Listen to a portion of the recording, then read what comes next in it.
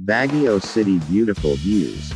Baguio has traditionally been one of the Philippines' most popular tourist attractions. This mountain city has attracted travelers due to its frigid temperatures, pine-dominated landscapes, and general romantic mood, especially during the summer and holidays. Despite being a heavily urbanized city, Baguio preserves its rustic charm in areas.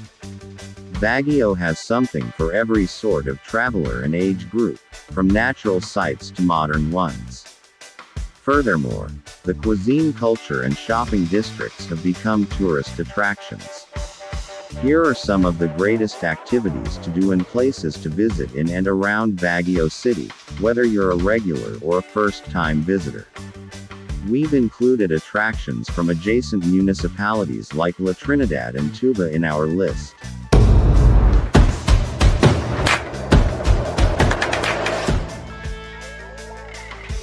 Tourist attractions in Camp John Hay. The Yellow Trail, also known as the Forest Bathing Trail, runs for 1.5 kilometers through the pine-covered Camp John Hay. It connects the two jumping-off places, Lemonade and Treetop Adventure. The journey continues from the Treetop Adventure to Scout Hill, the final destination. Are you an adrenaline junkie? Then Treetop Adventure at Camp John Hay is the place for you. This adventure park has fascinating attractions to get your heart racing. The Superman Ride, Zipline, Canopy Ride, and Tree Drop, Harnessed Free Fall, are the most popular attractions.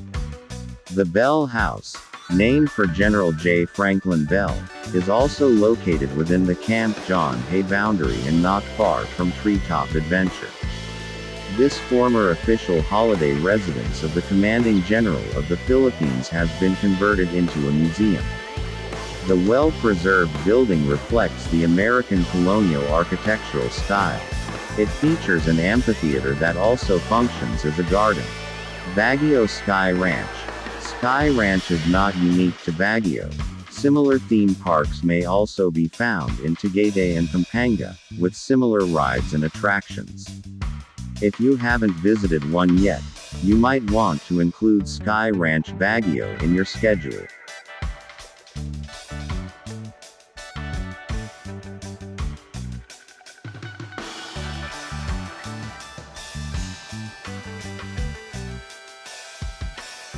The Diplomat Hotel, the 17-hectare complex, officially known as the Dominican Hill Retreat House but more commonly known as the Diplomat Hotel, is stretched on the Dominican Hill.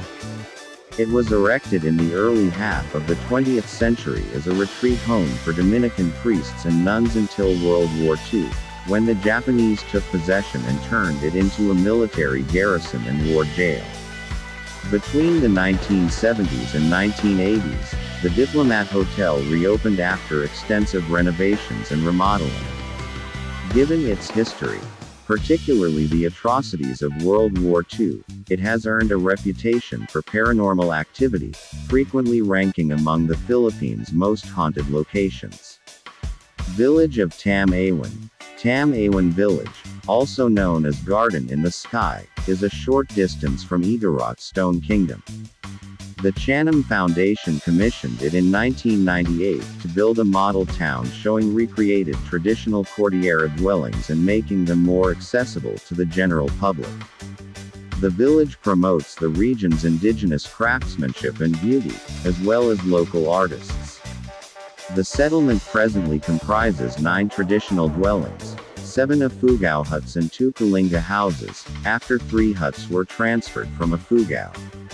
The original materials were used to recreate these structures.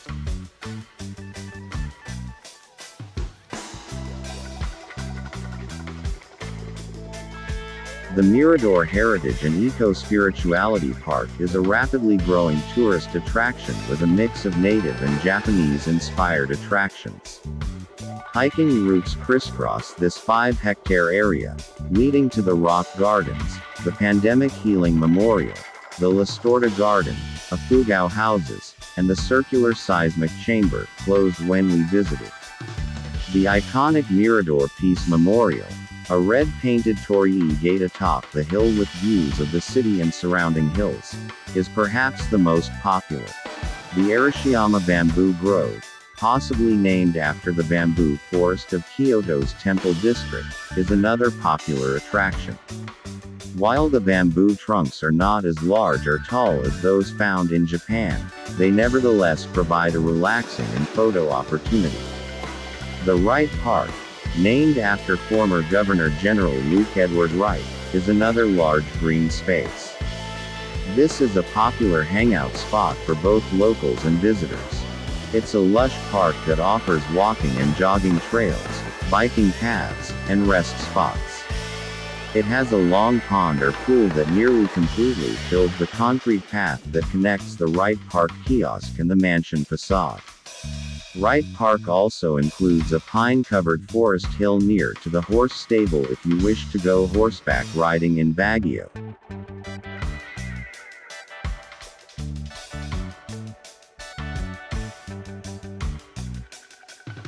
The Mansion House, often known as the Mansion, is reached through a lengthy concrete path with a pool in Wright Park. It was built in 1908 to house the U.S. Governor General's official home in the Philippines. It underwent reconstruction in 1947 after sustaining huge damage during the Second World War. Presently, it functions as the official summer palace of the President of the Philippines. It is also the site for other important state functions and international gatherings. Mines View Park is one of the most famous tourist destinations, usually congested with throngs of visitors. My local friends say it's more of a tourist trap, but because we're tourists, we should still go check it out and see why it's so popular. It has an observation platform with a panoramic view of Itogan Town's former gold and copper mines below and the mountains beyond. This is also one of the best places to observe the sunrise. The Good Shepherd, a place where you may get the famed oud jam, is not far from Mines View Park. Tourists eagerly queue for the famous oud jam and other favorite items. Other products include strawberry jam, blueberry jam, peanut cluster, cashew brittle, lengua, snowballs, angel cookies, choco flakes, alfajor cookies, banana chips, sampalok candy, and more. There's a tight ordering system in place. Write down your orders first, then queue before handing over your order and payment to the attendant. The Baguio Botanical Garden, renamed Centennial Park, is located along Leonard Wood Road between Wright Park and Teachers Camp, and is one of the city's many green spots. This is another renowned tourist destination in the city, where visitors may rest in the lush surroundings. Baguio's central business district is just a short drive away from the expansive botanical park. It features numerous walking pathways with numerous photo opportunities. The Baguio Arts Guild and the Igorot Village are also located.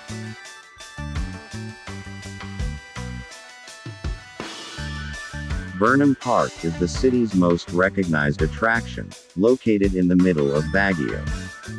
Burnham Lake, or lagoon, dominates the landscape, which is peppered with notable attractions such as the Rose Garden, a leisure park with a skating rink, the Orchidarium, the Children's Park, and the Melvin Jones Grandstand.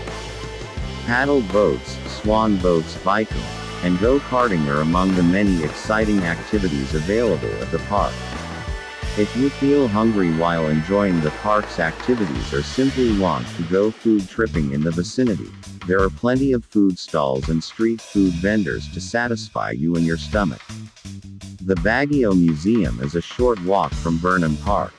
It is easy to locate because it is bordered by notable monuments such as the University of Baguio, the University of the Cordilleras, Baguio City National High School, and SM Baguio. The museum's collections depict the city's history as well as the Cordillera region's culture. All of the collections are organized into 3 categories: Baguio Gallery, Cordillera Gallery, and Alternative Gallery. There is also a training floor and a multi-purpose auditorium on the 4th floor. The museum's repair and remodeling began in 2017 and is expected to be completed by 2020. Baguio Cathedral, also known as Our Lady of the Atonement Cathedral, is a hilltop cathedral with views over Session Road and the bustling downtown streets. It was dedicated to the Virgin Mary and launched in 1936. It has twin belfried spires, a rose window facade, and stained glass windows in a neo-Romanesque architectural style. It is one of Baguio's most well-known monuments, located next to St. Louis University. Visitors must ascend numerous steps from Session Road to reach the courtyard and church. You can also visit the Porta Vega shopping mall and take the escalator to the cathedral's courtyard. Session Road is Baguio's most famous street and one of the city's major thoroughfares. During the day, it is bustling with locals and tourists going about their business, but at night, pubs and hangout spots vibrate with wonderful music and great conversations. If you want to eat first before getting lost in music and booze with friends and possibly new acquaintances, Session Road has a variety of international and fast food restaurants. However, if you want to sample the local cuisine, it also has Sizzling Plate, Ocha Asian Restaurant, Bizco's Restaurant, Volante, Oh My Gulay, and Dropout, among others. Night market in Baguio. Although the concept of night markets is not as great in the Philippines, it is progressively woven into the fabric of market consciousness. Baguio is establishing a strong night market culture, which is attracting tourists to the central business district's Harrison Road. This is ideal for individuals looking for a good deal or to fill their stomachs without having to dig deeper into their pockets. Make your way to the Baguio Public Market for Pasalubong, which has a plethora of stalls selling regional specialties like fresh strawberries and sagada oranges, strawberry and oud jams, peanut brittle, fresh veggies, and souvenir.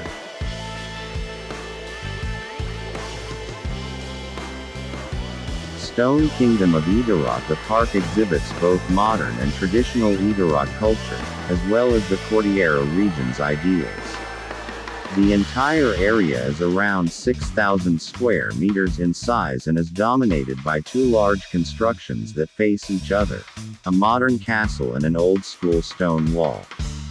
The walkways throughout the modern-day castle are accented by statuary, photo places, and viewing decks. It's topped off by a food court that specializes on Pinoy foods. The stone wall, on the other hand, recalls the rice terraces that showcase the Igorot people's rock-laying abilities.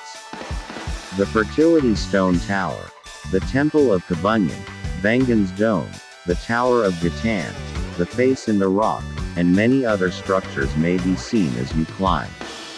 Nearby Baguio City Tuba's Bencab Museum is located there. Benedicto Reyes Cabrera, Bencab, a Philippine national artist for visual arts, established and manages the private museum. Bencab's masterpieces, as well as works by other renowned painters and young contemporary artists, are on display at the museum, which opened to the public in February 2009.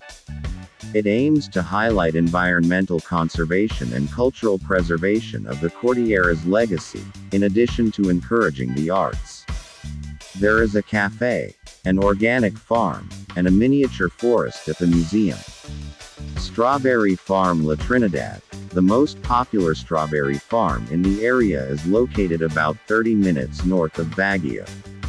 It's generally connected with Baguio City, but it's actually part of La Trinidad. Strawberries cost between P250 and P300 per kilo here. You must pay an additional P200 if you wish to harvest your own strawberries, which is the major attraction of this location. From November to May, you can pick strawberries. A Pasalubong area with various souvenir shops is also located on the farm. Strawberry Tahoe and strawberry ice cream are must-tries. The farm also sells fresh fruit and plants in addition to strawberry goods. The Colors of Stobosa is another popular tourist attraction in La Trinidad. Officially named Stobosa Hillside Homes Artwork, it was the brainchild of the .car in collaboration with the Tam Awan Village Group, which came up with several design proposals and over 500 residents volunteers. The mural covers the hillside houses of 3 sitios in Barangay Balili, Stonehill, Vodavsu, and Sadgap, thus the name, Stobosa.